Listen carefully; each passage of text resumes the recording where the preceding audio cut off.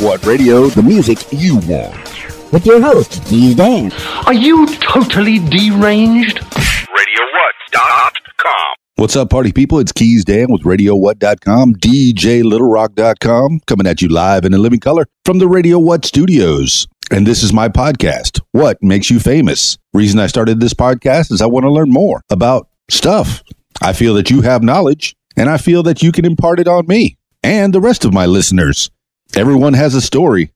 What is your story? If you want to be a part of the program, give me a call at 501-470-6386 or email me at whatmakesyouFamous@radiowhat.com. Today on the program, Ty King. Pretty much all I know about Ty King right now is that he's a marketing guru. Let's find out more about Ty King. Let's get into it. Calling Ty King.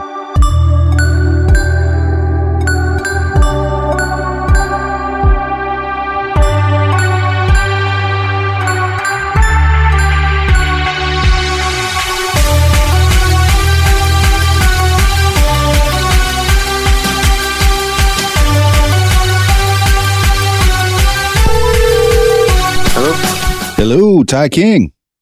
Hey, how's it going? Is this the marketing guru? I guess you could call me that.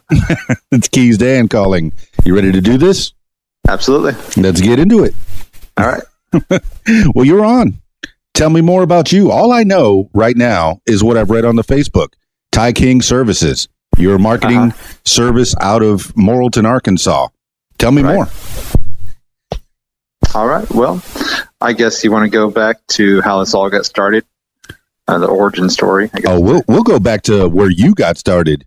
Yeah. I guess it's a true origin, is it? Sure. Go ahead. All right. Well, let's see. I was born in Dardanelle, Arkansas, and my parents were from Dallas. They moved down here and started living on one of the properties of one of their relatives. After I was born, built a house, and there's a long string of just years of living in places like Appleton, Arkansas, and Jerusalem, places you probably never heard of, and probably wouldn't ever if you hadn't been listening to this. And my father was an abusive alcoholic. It was one of those situations. He and my mom used to fight a whole lot, violent, outright screaming, and all this, and so for me, my little brother, it was, going up to our room or hiding around behind a corner until just, the madness and chaos stopped. And a few times, my mom would separate and take us, and we would go live with, our grandmother or stay at a shelter or something like that. Wow. But it always, so those kinds of situations. And how old were you at this point? Ooh, that was, from the time that I was born up until, I guess when I moved out after I graduated high school. Wow. So your whole young life has been just tumultuous. Yeah. It was like that. So, how often did you get put out of the house where you had to go to shelters and other relatives? It was at least, maybe twice a year every time when it got that bad. Oh my. And, yeah. So okay. I was pretty, I was an introvert, you know what I mean? I always have been. And so even when my brother was born, I still didn't talk or play a whole lot with other people. And so my whole thing was, I wanted to dress up like a superhero or a Ninja Turtle or something. And I wanted to stay in that. I was in costume 24/7. Okay. Well, yeah. It sounds like a rough beginning, but you said, okay. And when you were a kid, you liked to dress up like superheroes. Okay. Oh yeah, definitely. And so that's who I modeled myself after, becoming that character. And so I would stay and I would be in my own little fantasy world while all this other chaos is going around me, and sticking towards that. When we moved to Jerusalem, when I started going to public school again. How old were you then? At Wonderview. I started there in 4th grade. Okay. Mm-hmm. So, all the way up through high school, I was pretty much the same kind of kid, kind of a loner, even though I had friends, I had a very exclusive circle of people that I talked to, confided in, and went and did things with. And at this point, you're running around in superhero garb? No, not in public anymore. Okay, all right. Really was switched from that to like being alone in my room and turning the music up to 11 and standing up. It was like I had this this spool that cables are usually wound around, but it was just an empty spool, and I would have it in the center of my room, and I would stand on it with this microphone that wasn't plugged into anything, and I would perform every song on these CDs, and that was my escape there. I think a lot of people sang in their rooms. I might be showing myself on that one. Oh yeah, okay. So you can relate a little bit. Yeah. Yes, I can relate to that. But that informs you. It lets us know where you started. Now, you say you did this all through high school. Mm-hmm. What about after high school? After high school, well, I moved. Well, let's see. Before I graduated, I was approved. I did very well throughout school. Grade wise, and didn't smoke a cigarette until I was actually 18 years old. And well, then maybe you rebelled against your parents, because my mother drank and she smoked, and I never did. So maybe I rebelled against her. That's a good way. And stayed clean. Like yeah, it's a good way to look at it. Sure enough. My mom always tries it real hard, to give us the best life, but she was just trapped in that abusive type of relationship where you sort of become dependent on that person, even though they are a parasite on you. And so anyways. But you try to help in any way you can, I'm sure. Oh yeah. Try to, but there's only so much you can do when somebody you love is in one of those types of relationships and they just can't break free of it. But yeah, I went to governor school because of my grades and because of my talent in music. What's governor school? Arkansas Governor School is it's a program during the summer. It's usually during your sophomore, in between that and your senior year. Mm-hmm. And it's just sort of like to prep you for college. But they only accept 400 students out of the state, and it's for like specific talents in certain areas. Like mine was for music, but they also had like literary arts and math or science. And so if you excelled in one of those areas, you had to go through a screening process. And 400 students out of the state get to go to this. So where's that located, in Little Rock? At Hendricks in Conway. Hendricks in Conway. Okay. Mm-hmm. Yeah. I would have imagined it would have been in Little Rock because of the governor, but certainly Hendricks and Conway. So I think it's called the Governor School because Bill Clinton, when he was the governor of Arkansas, I think he was the one that implemented that program. So they just called it Governor School. Well, there you go. So, yeah. And you did this in 11th and 12th grade then? Yeah, in between 11th and 12th for that summer. And that's when really it changed my life because I started actually socializing with people and because at that point, I was sort of the rebellious type of clothing, I guess you'd say, wearing black all the time and, listening to just, stuff you probably wouldn't want to play in your grandma's house, What year was this? And, that year in between 11 and 12. No, but what year was this? I'm not even sure how old you are. Oh, Lord. How old are you? I'm 33 years old now. So this was 2003.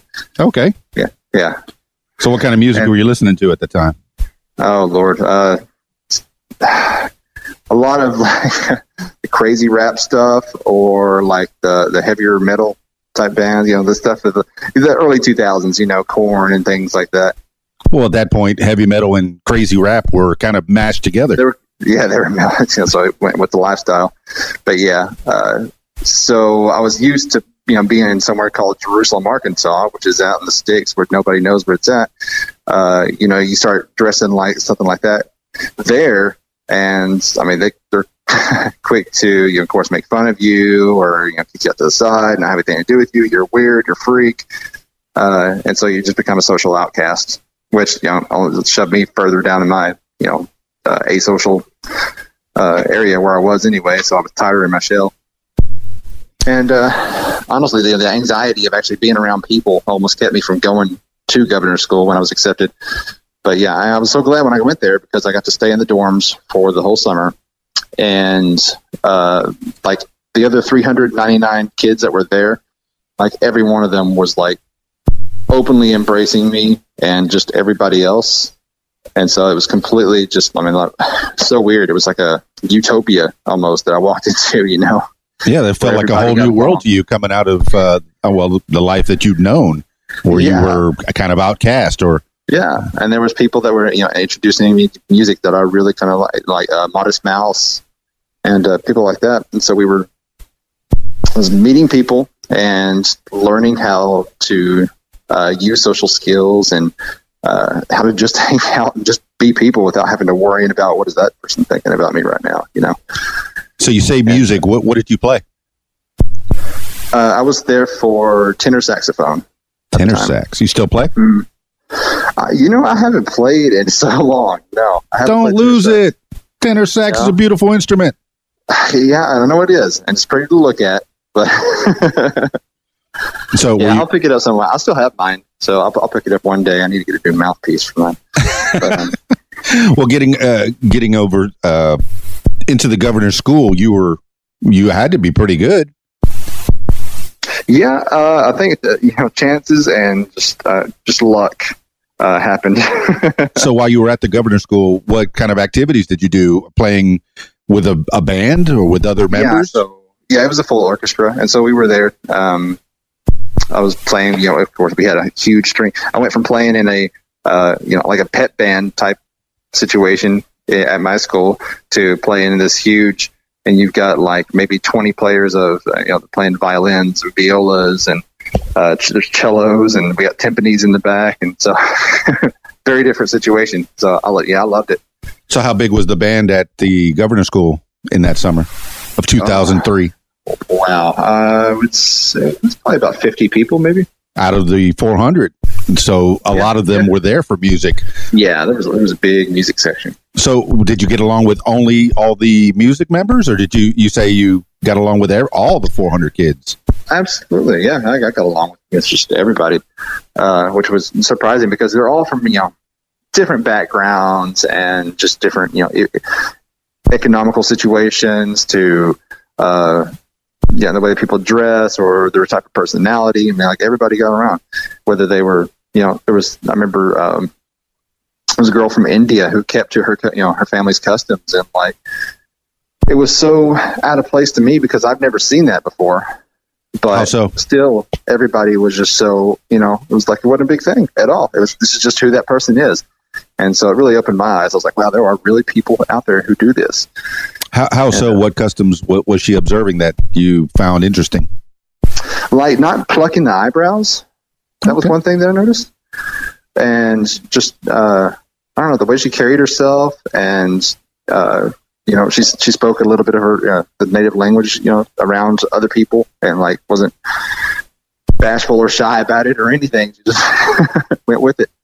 Well, it sounds to me that summer of 2003 was a turning point in your life. It definitely was. And, the sad part is that it had to end, and that I had to go back to where I was. And so I did. And you're so limited on people at that school of who you can hang out with, who you can have friends with. But of course, we're social creatures, and so we have to have, people around us. And so I started hanging out with people that had some really bad ideas of what we should be doing. And so it was just like car surfing, and so really stupid ideas, stuff you see on Jackass. You know what I mean? That's what we were into. Yeah, I saw Teen Wolf. I remember car surfing. Absolutely. So this is 2003, 2004, 12th grade, back in Jerusalem. Right. Mm-hmm. Yep. Were you able to get in the band? Yeah, I was in the school band the entire time throughout high school. But, okay. So you did have a group of kids that you were able to socialize with a little bit. Yeah. Do you keep in touch with any of the folks from governor's school? No, or? No, I really don't. Jerusalem school? You see people on Facebook, you know what I mean? And you really have a quick conversation like, oh, hey, yeah, it's been so long. Well, that was a blast from the past. That's over. Let's go back to real life now. Oh, I know that face. Yeah. There's 5 minutes. Okay. Right. All right. So after high school to college, maybe? No. I was enrolled to go to UCA. But by then my people anxiety had just like risen so high that I didn't even go. Understood. I don't know why, because I went back to that same, area that I was at that school. And like it was back to that limited mindset, you know what I mean, where everything's put in a box. And, you know, to be honest, there was a lot of bigoted people there. And if you weren't like them, then you just weren't anything at all. Oh, for sure. So, okay, you're in Jerusalem. You're out of high school. What do you do? So I moved to Conway because I was going to go to UCA. And I moved in with some people that I had been hanging out with in high school. And so we all just moved to Conway, got an apartment. This is 2004? In 2004. And then, of course, started drinking because they were drinking. Started smoking weed because they were smoking weed. You know, gave in to pressure of influence. I've had, you know, somebody walked up with meth and a light bulb and walked up to me and was like, "Hey man, you want some?" And I was like, "Nope, I've seen what it does to people. I'm not doing that." So thank God I've never done anything hard. I just smoked and drank, which, I mean, I hate that, but still, I'm glad that I never touched that other stuff. No, understood. My mother, on my 18th birthday, or I guess I was just 18, she was smoking weed in her room, and she offered me my first hit, and I said, "No, thanks." Kind of walked out. Yeah. So rebellious against my mother. Yes. Yeah. There you go. More rebellion.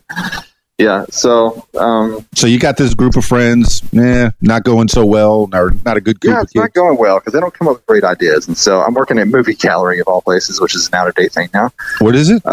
Movie Gallery. It was kind of like Blockbuster, but it was like a smaller level. Where was that? In Conway. Oh, okay. Yeah. And, video store then, so you got to watch a lot of movies? Oh yeah, of course. I've always been a big movie buff. But so anyways, when I moved into, I mean, actually that whole time period right there, moving in Conway, those first few years, like it's all a blur of like what happened, because I'm started moving around from like one apartment to another, to another, to another, to another, to another, and just couldn't hold down a place to live, couldn't hold down a job. Just I kept becoming just completely unsatisfied with everything in my life after about a 2-month period. Then I go to this in 2 months, and then I go to this for 2 months. Oh, so you didn't stay the whole time at that movie gallery then? No, of course not. What other Joe jobs did you have? Oh Lord, what did I do? I worked at, let's see, there was a Dollar General, there was a furniture store. I was digging pools and spas, and I think I held that one down the longest. I kind of enjoyed it. Yeah, working outside, sure. Yeah, it was fun. Working with your hands, the walls, and yeah. And so, anyways, and I've always been, pretty talented in computers and everything, but I didn't see myself actually getting a job in, IT or anything like that.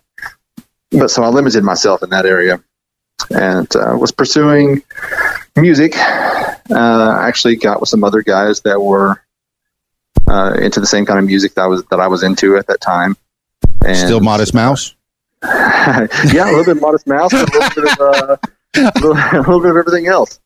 Okay, so, all right. And any of that heavy metal or crazy rap sneak in there? Oh yeah, of course it was. Some of them were heavily into like the horror rap type stuff. Horror rap. So, explain that. Horror rap, like you've heard of ICP or sure. Anything, yeah. So that type of stuff there, where they would paint their faces and go on stage and act crazy and stuff. So I joined in on all that. So did you dress up like the Insane Clown Posse? They did, but they tried to have their own spin on it, and really doesn't make much sense to what they did. And so it's like, okay, whatever. So I went with it, and I was like, I'm in a punk rock lifestyle, you know what I mean? So I was like, I went with it, and I was very out of place there, you know what I mean? Like everybody knew it. And I'm guessing this is around 2007, maybe? Yeah. Actually, it was right around 2007. And see, I ended up getting married to this girl there, who sat down, poked me in the neck, and told me she was going to marry me the first night she was there. And so it was like, okay. Yes, ma'am. I guess it just kind of went like that. And of course, relationships were just as much of a mess as my living situation was, and holding down jobs. And so it was just chaos. And like anytime I didn't want to be around anybody anymore, I would just act really volatile so that they wouldn't want to be around me. Well, this is your early 20s. Still smoking, still drinking? Oh yeah. Okay. Yeah. It was a party lifestyle, trying to chase down, music dreams and all of that. But I was such a mess and anybody that came across my path, like I was, came to a point to where I wasn't contributing anything to their lives. I was just making a negative impact on everybody. All right, time for another turning point. All right, 2003 was big. When did you touch a computer and make that a part of your life? Oh, that was, I think we got our first Gateway computer back in 98, I think it was. Okay, so they've always been a part of your life then. Oh, yeah, definitely so. And so I've always been fascinated with the inner workings of it, how the boards work, and from the hardware to the software, and what is everything that I can change. That was big. I spent hours and hours and hours and hours as a kid just going through and trying to find a different way to change settings or to mess with the code so that I could just change one little detail, like a color spot on the start menu or something, and just be so proud of myself after I did it. So in 1998, you were using a computer primarily for what? Nothing really productive, I guess you'd say. It was amazing that I had all this information at my fingertips. Of course, we had like the digital version of it, Encarta Cyclopedia. Sure, AOL was big then, and AOL was chat big. rooms. Yep. And so I was doing a lot of those GeoCities and what was it, Yahoo Communities, I think it was called, and then came along. What was the one? MySpace. And so that really got me in when I was like, okay, when I could get into design. And so that really hit a note with me. I've still got 11,000 friends on MySpace. I'm not giving it up. Is this still a thing? I've never even tried. Wow. I'm in there somewhere. Last time I opened the page, still got 11,000 friends. Okay. Wow. Okay. Great. Well, they're still there. Well, it came from when I was working on the radio in Miami. Yeah. Nice. And anyways, so all this culminated to I got married. It was stupid enough. So it was on 420. We didn't say any vowels. It was just what's 420? Now you're married. April 20th, which is also a weed reference. You know what I mean? That 420 was the weed smoking time, so we thought it'd be funny to get married on 420. All right then. So you shared the lifestyle. It seemed like you had a girl that was into your interest. Yeah, and our relationship was completely just it was terrible. It not too physical or anything. It was just like mentally tearing each other down, or always hunting down weed or something to drink because that was the only way you could tolerate being around each other. And it's just like, looking back, it's like, wow, why did I even put myself through any of that? Why did I put anybody else through it? That doesn't make any sense.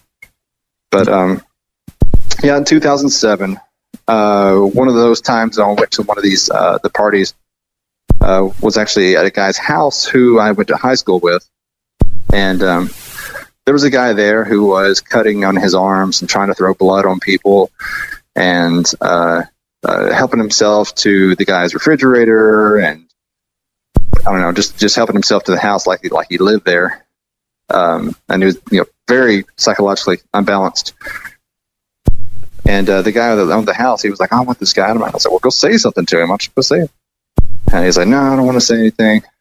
And then so I told the guy, I was like, hey, listen, you got to go. You can't stay here. They don't want you here. Just leave. And so after that, he left and had seen some people from that party. I guess he would run into them at Walmart and places. Sure. And he would tell them what he's going to do to me and my family and the guy that owned the house and his family. He was going to kill his dogs and do all kinds of crazy things, burn his house down and all kinds of stuff. So needless to say, a very unsportsmanlike fellow. What else happened? Yeah, wasn't a team player. So anyways, long story short. No, make it longer. Make it real long. So many, Lord, such a long story. But the guy that owned the house, he started seeing where he was. He would have people, looking out at Walmart, looking for him. And it was reported back, He was at Walmart one time. And so he was like, hey, we need to come up here. We need to go scare him, give him a lesson, and teach him not to come around or mess with us anymore. Did he work at Walmart? No, he was just, I don't really know where he was living or what he was doing. He was sort of just a drifter, I guess. I got you. And so I was like, okay, went there, and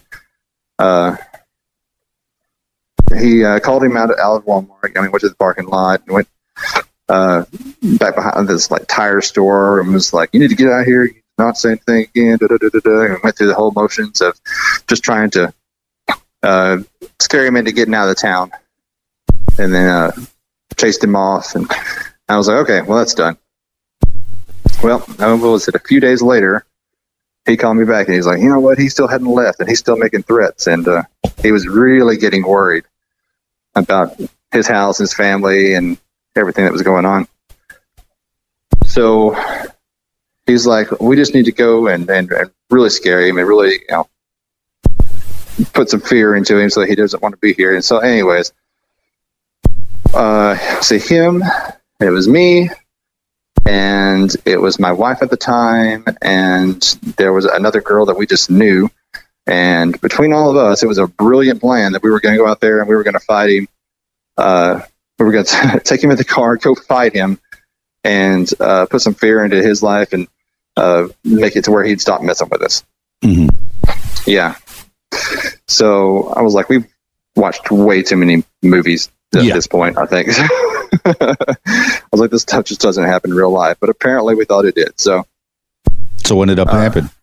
Well, he got in the car. Actually, he voluntarily got into the trunk, wanted to ride in the trunk. And the guy that owned the house, he was like, "Yeah, okay, well, that's fine." And so drove him out to the field.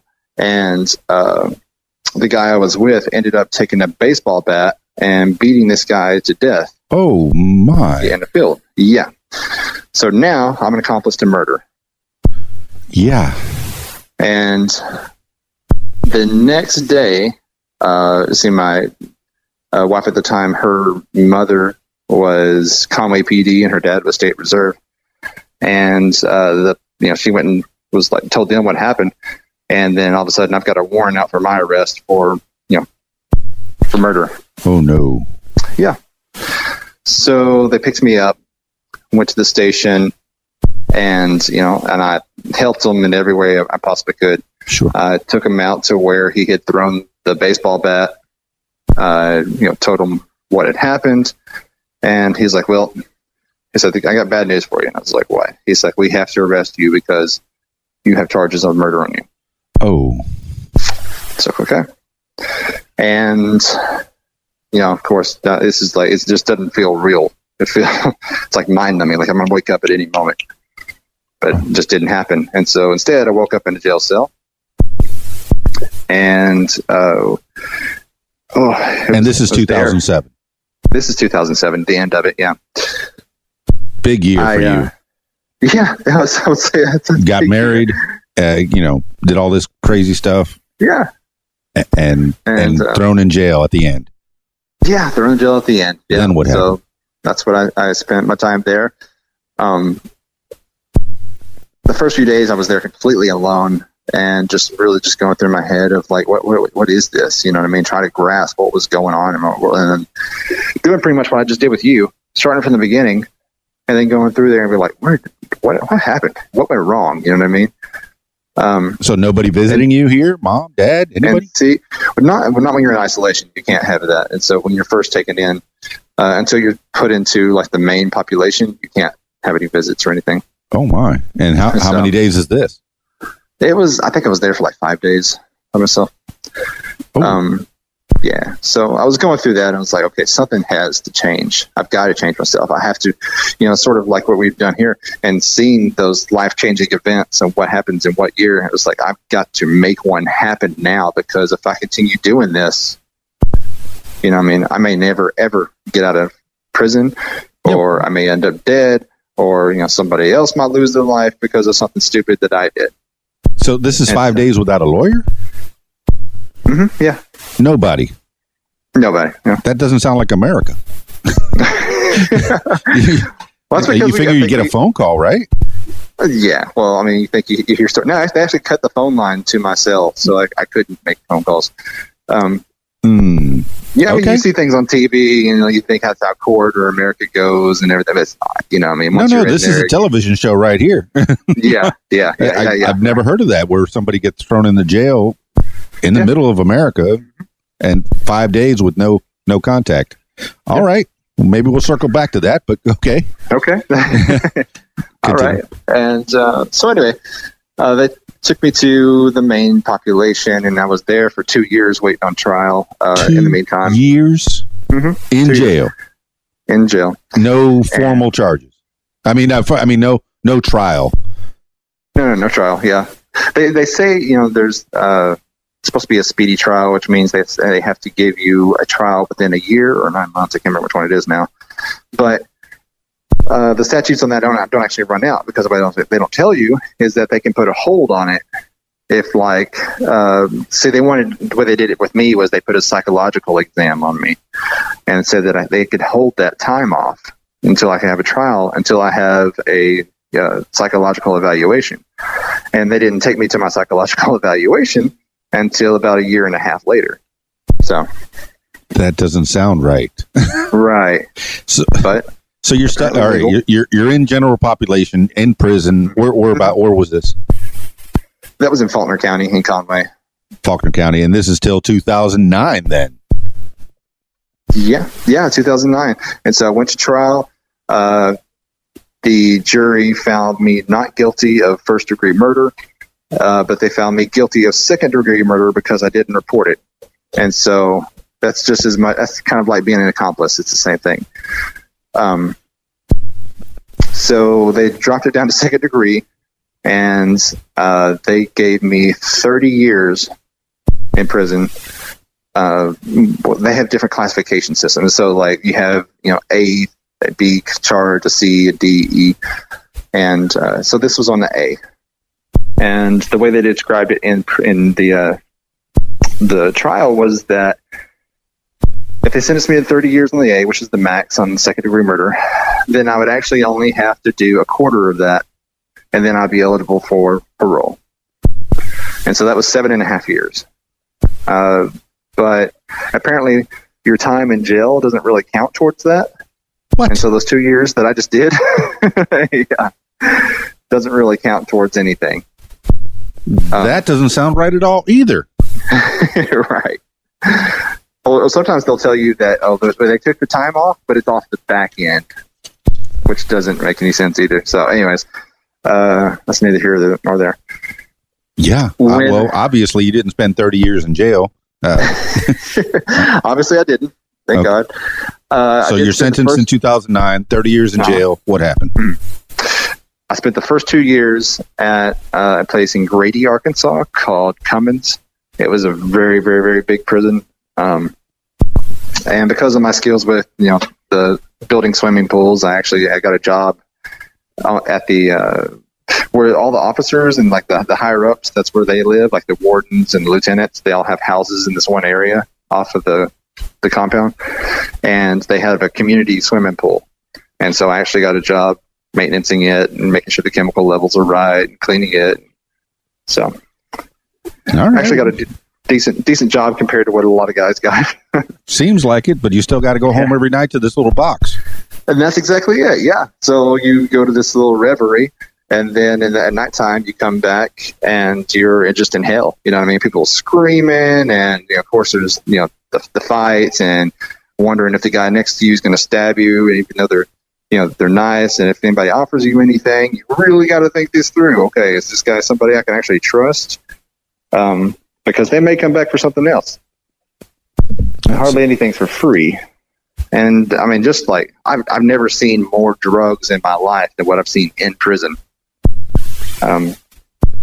So there was lots of those going on. Of course, the drug addicts, they go into prison and then network, and they find just piles of drugs somewhere, and so they're running around high, and of course they're making alcohol and what they call it, hooch. You know what I mean? So there's plenty of drinking and So Ty King, were you still using it at the time?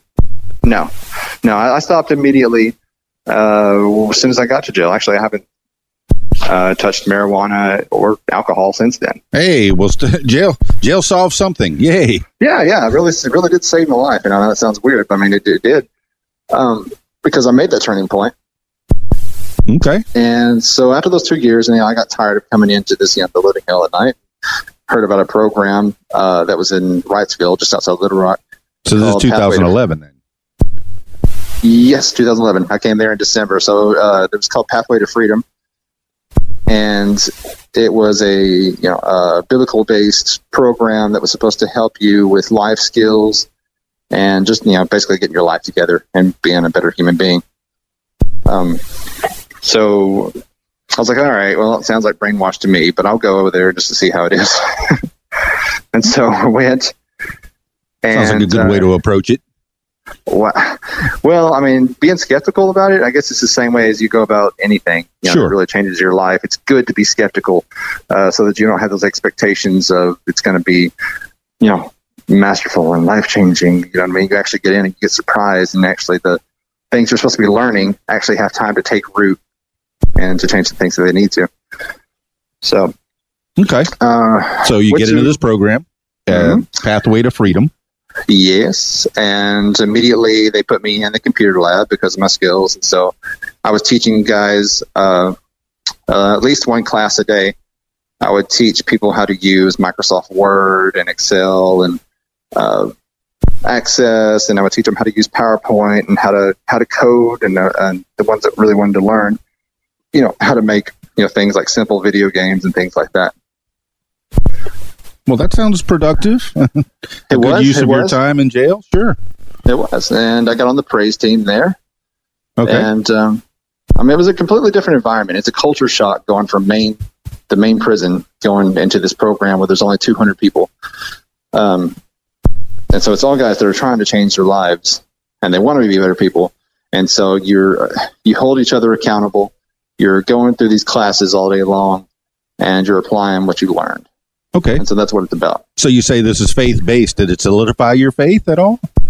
Oh, definitely. Yeah, I definitely have a much stronger relationship with God because of that. It was sort of wishy-washy before. Okay. Even though I would read the Bible, but I would I don't know. It's kind of like the nose in your ear type Christian. You know what I mean? You look around all these ruffians around you, and you're like, I don't act like that. And so you sort of hold yourself higher than other people. It was kind of like that. Even though I was like, man, I'm in the same spot they're in. I'm wearing the same kind of clothes they're in. All right. And, so you're in this program, 2011. Until so it changed my perspective of just how to see people as people, and seeing that everybody needs help and everybody is, has those things that's not going to make them perfect. There's no such thing as a perfect person. It doesn't make sense that people try to project that or try to expect that out of anybody else. And I joined the praise team. Sure. And I learned how to play guitar in about a month. Hey. And I started singing, and then I learned how to play guitar and sing at the same time. Very and good. Just moved around, and I stayed there for 7.5 years. I was there at the program. And this is all in prison. It's in prison, but it's supposed to be like a pre-release program, and so you're only supposed to spend like 18 months doing the classes, and then after that point, usually the protocol is you go up for parole, and they grant you parole because you went through this program and they see the changes that you made. But that's not necessarily always the case. And so when was the next time you went for parole hearing? 2011. You started this program, and you got into it. I believe it was 2015. I'm going to say that I went out for my first time. Yeah, 2015, and they denied me. Even though I had a perfect record, never had a disciplinary, which is unheard of. Oh my. Had done everything that they could possibly ask me to do, plus some, still going out of my way to help guys and try to teach them, computer skills or design skills or learn how to play an instrument. Sure. Or just, listen to their problems, Well, it sounds like you were doing the work, you're trying to get yourself clean and straightened up. Definitely, because I had to be somebody. I got divorced, by the way. Oh, okay. She left you all. The divorce came in shortly after I went to prison. She became a stripper, addicted to drugs, and all kinds of other things. And it was just, it was downhill. And it was, thank God that was severed. Yeah, probably better off that you left that behind. Yeah. Okay. Yeah. And so, anyways, they denied me my first time up. 2015, denied parole. Mm-hmm. Yep, denied parole because they said it's protocol for the first time that a violent offense goes up. They deny you. And I was like, it sort of devastated me, but I was like, okay, well, that means I'll get out next time. Okay. So 2016 comes up. Okay. We stay with the program, still in that faith base, still praise team, guitar, praise team. singer. Yep. I was leading at that point and, doing very well and found a lot of talent and, I guess really one of my callings.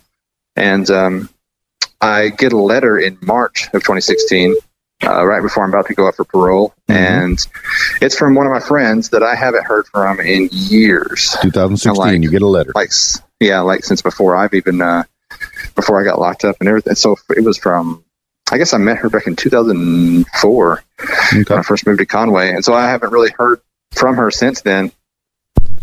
And so she's telling me all about her life and her brother, which I knew, and how he had passed away. And, it was sort of wrecking her. And she just wanted to reach out because it really inspired her to see how, people make an impact on other people's lives. Sure. And so I guess she was just trying to see, like, what kind of effect did I have on you? And we started talking and writing each other, and it was almost instantly how we meshed and we clicked together. And I was like, okay, this is the girl. This is her. This is the one for me. And so definitely had her head on straight, thank God. And she already had one degree in criminal justice, and she was getting another degree in political science at UCA. And had a daughter, was just telling me all the details of her life. And so we really got to know each other through those letters. I think even better than we would have in person, because you just meet somebody face to face. It's like, you don't really get to see everything that's going on inside their head. And so I think writing out our thoughts and beliefs and how we see ourselves in the future, it was kind of critical that we get to know each other through letters like that. But anyway, so she ends up going with me to parole. Her name is Tara. Okay. And so we're like, okay, well, after this, we're going to go out and do those things that we talked about. You know what I mean? We're going to have a picnic at the park. We're going to do, dinner at this restaurant. We're going to, meet each other's families and all this. And they denied me again. Oh, my. 2016 denied. Mm-hmm. 2016 denied. And so, it really tore her up to where she just fell on the floor and couldn't pick herself up all day long after she heard the results of that. Yeah. Because they don't tell you right there. It's usually 2 weeks later after you have your meeting that they send you a little paper in the mail and tells you, this is the destiny of your life. Either you're getting out or you're not.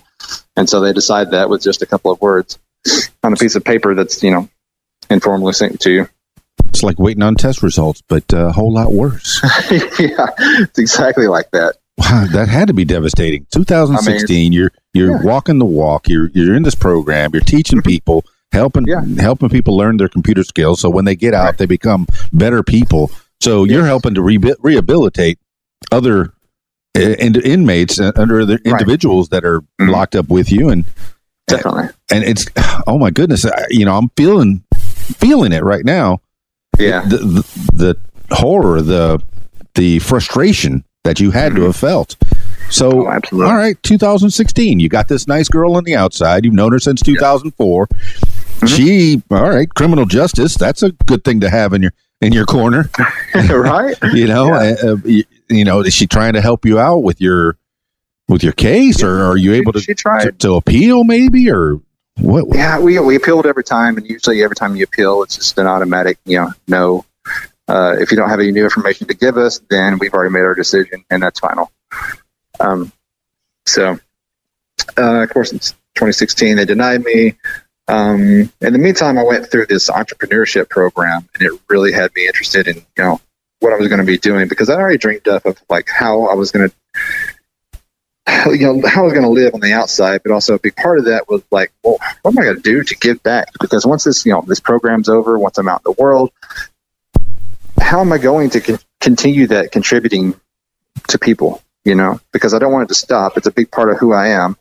And I don't just want to open a business and just to make money. I want to do something that actually invests in people and changes lives, changes relationships. And so I had started, doing the preliminary work on that. And this is while you're still on the inside. Right, yeah, on the inside. Writing out my business plan. I got in contact with some people in Little Rock that do free consulting for businesses that are thinking about, opening a business. They look over your plan and they give you their ideas and how you should revise this. And so I was going back and forth with them on that. I went through an entrepreneurship program and was, really learning. It really turned, a lot of the thoughts I had on its head.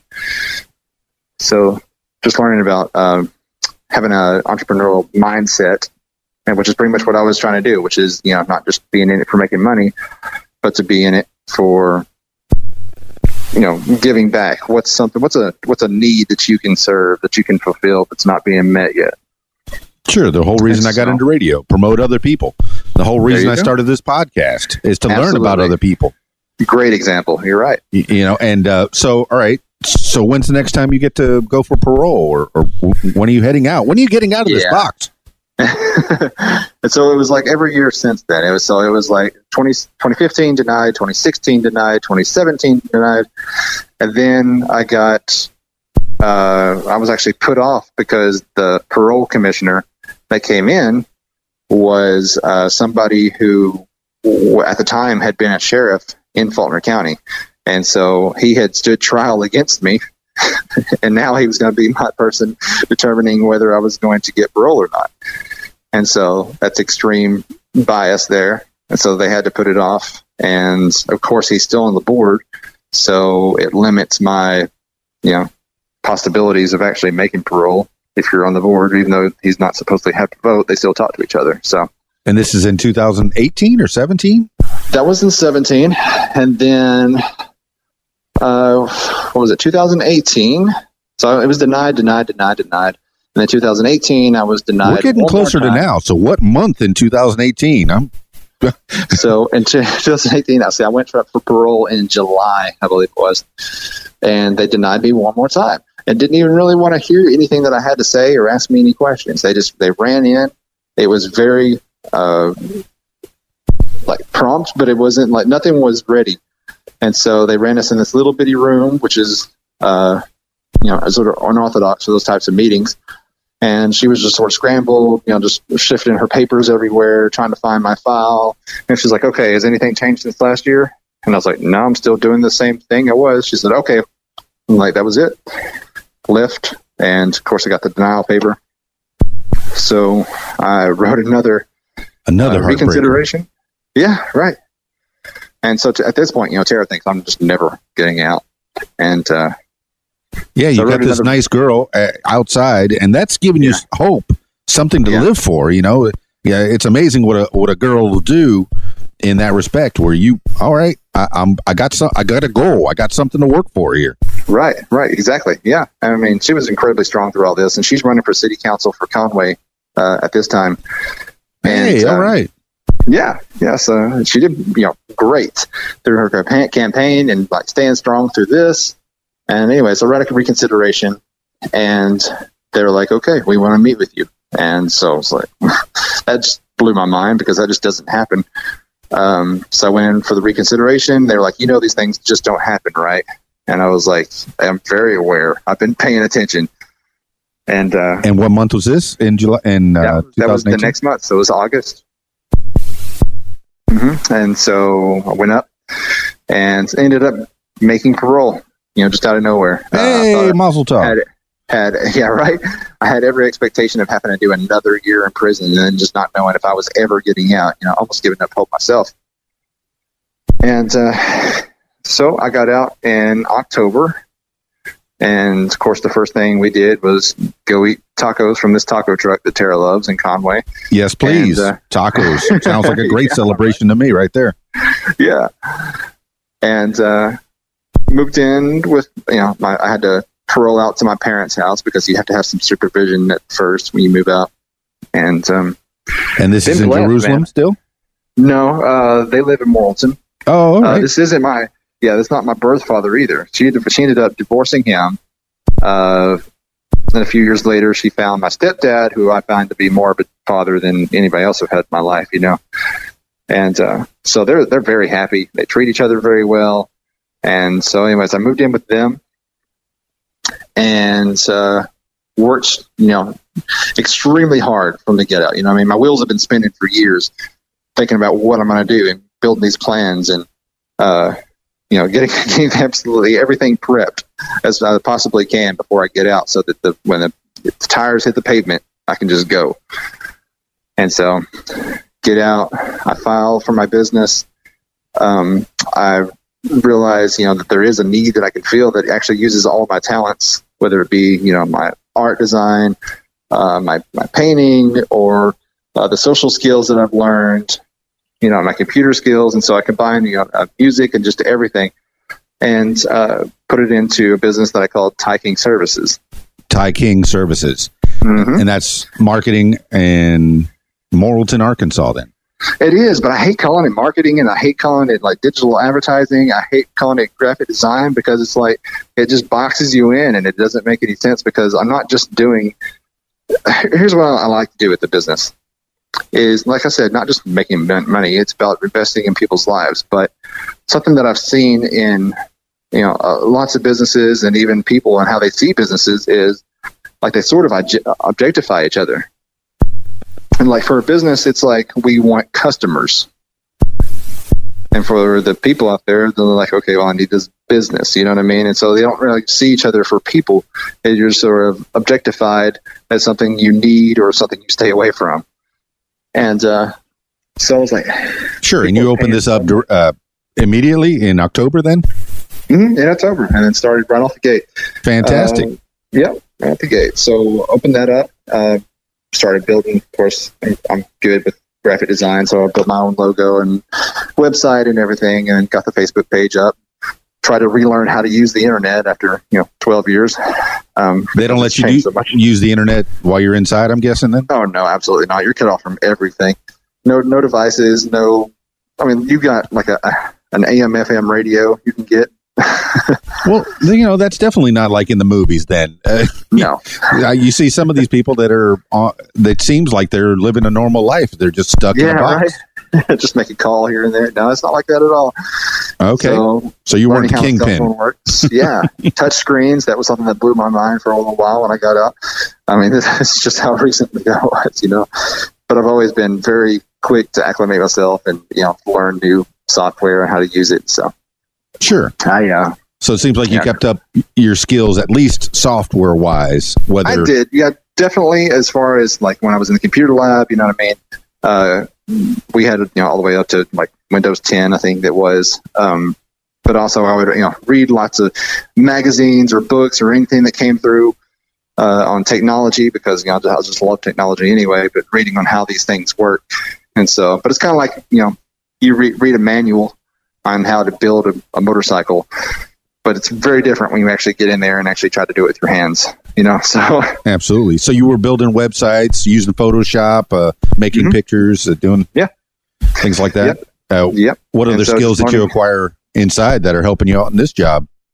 Oh man, I would say the biggest one, because I've always been really good at, working with computers and building software and building apps and things like that. But like social skills, that's the biggest one. And I think that's the most important because talking to people and how you deal with them and how you treat people. It matters because not only are you affecting the job or, the contract or whatever, but you're affecting these people's lives and then everybody else that's connected to them. It's sort of a ripple effect.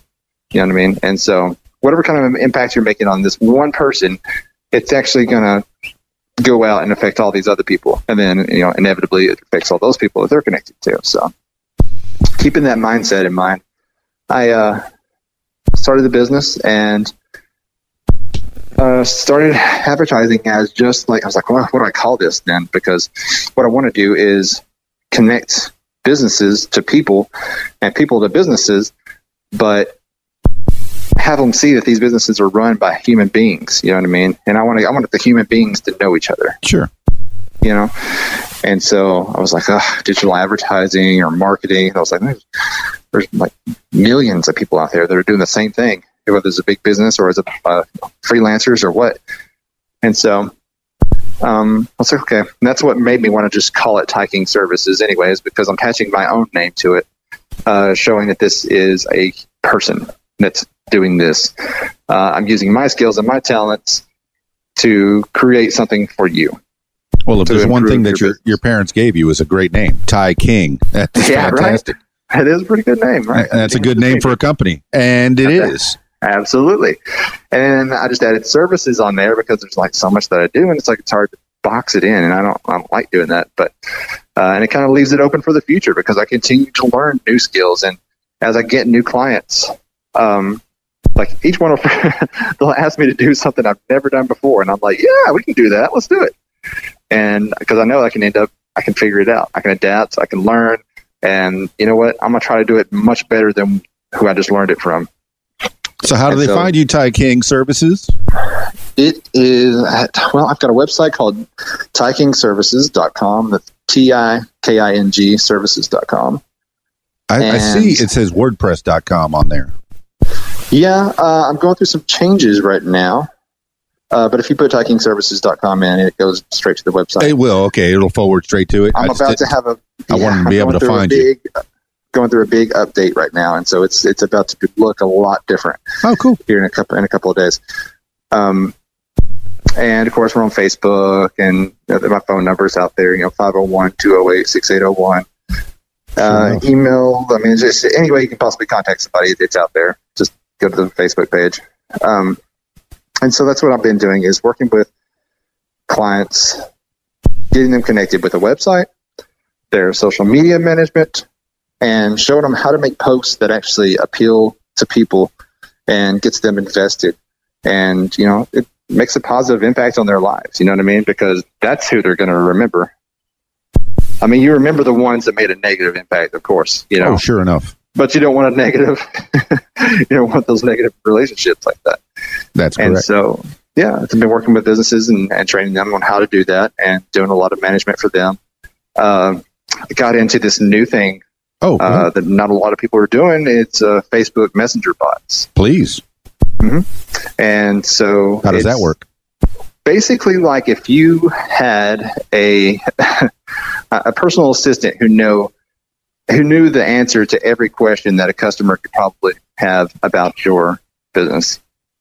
Well, with the new AI, it seems like Google in particular is trying to come up with AI that you will not know the distinction between an actual human or the AI itself. Yeah, so the way I program these bots are that they'll even have, like, you see the little dots that jump up when somebody's typing on the other end? Sure. You'll get that. You'll get them spaced out. I mean, I try to make it with the personality of another person. You know what I mean? Try to make it friendly and, easy for the user, of course, but also guide you through all the information you might need, like, how to get to the website, how to make a consultation, what is this company? What is it about? You know what I mean? What are the services that you offer? And so offering any of those, I did some work for Credit Counselors of Arkansas. Sure. And that bot's about to come out. I'm working with a church here in Morrilton, and we're going to explore how we can use this Facebook Messenger bot on their website to, just get people to know not only the service times, like the basics, but to reach out. And, maybe somebody's reaching out because they want help. You know what I mean? Maybe they're at a part in their life where they need some guidance or, some advice or something. And this would. Well, I know I, for one, don't want to be chained to this computer all the time. So sure, a robot would be ideal in that situation. Yeah, exactly. And so it guides people to where they can find you or, find, any the answer to any question they might have about you. And so it's like having that personal assistant, but you don't actually have to pay them any money. So they're always there, and they're always, we watch, where do people fall out at? Where they're not connecting with, and how can we change this? And so I'm constantly doing that. Well, wave of the future. The robots are taking our jobs. Yeah, but it's not at all. I mean, it creates new jobs. I mean, look what I'm doing. This is what I'm doing for a living, is programming these bots so that you can have more time on your business doing the important things that you usually wouldn't have time to focus on. You know what I mean? If you're having to focus on if you're having to focus on the marketing and doing the digital advertising yourself or making posts on Facebook yourself. I mean, it takes away from the other things of your business that you need to take care of. You know what I mean? I mean, what are you doing for business anyway? What are the services you offer? What are the products that you sell? Believe me, your attention is dragged every direction. Sure. So, I mean, I try to make it easier on people, but also help them be like, man, don't forget these clients you're going after, they're people. Yeah. And these people need to see you as a person. And so that's what I do is connecting the two.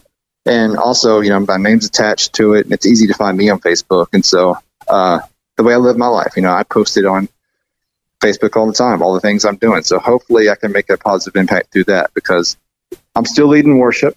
That's great. So your faith is still strong then, I guess? Oh, yeah, definitely. I'm still leading worship at several different churches. Just led for a youth group last night at First Baptist. Hey. Yeah, I mean, it's so many different things going on. And so I try to post there, and because I want, you know, your brand is not only your business, but it's also how you live your life. And so you're never off the clock, and then you get to go be this other person. Well, that's the trouble with having your own business is you can work literally 24 hours a day, even dreaming about it. You've never worked harder than when you had your own business. Yeah, you're exactly right. You know, when I worked for somebody else, it was punch a clock and go home. And now you have your own business, and you're definitely all the time thinking about things that you can make your business better and make other people better, for that matter. In your business, sir. Yep.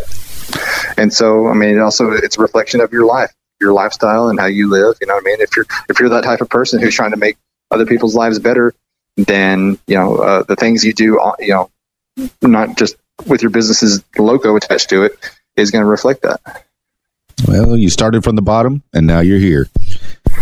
Yeah, I'm right here. And so the business has really picked up. You know, Tara and I are getting married in October. Hey, all right. Yay. I've got a great relationship with her family. Got to meet all of them, and you know, I love weddings. Her daughter already considers me as, you know, her dad, and wow, that's great. Yeah. Well, it sounds like you got it all together there, Ty King, as we're rounding this out. I've got it all together. Yeah. You're getting it. You're getting it all down. Yeah, I'm getting it together. Yep. Any bits of advice for the folks that are trying to start out in this business, perhaps, or trying to get business, or trying to get in business? Yeah, that's what I really love to work with. Is like new businesses now, because it's like with old businesses, you have to go to these people, and you have there's these executives that you have to meet with, and they've got to get everything approved through a board, sure. And they've got to basically forget everything that they already know.